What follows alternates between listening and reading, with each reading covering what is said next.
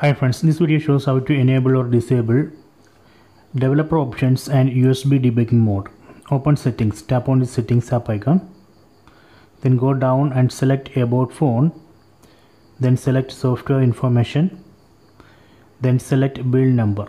On build number we need to tap 7 times. 1, 2, 3, 4, 5, 6, 7. Developer mode has been enabled. Then go back, again go back.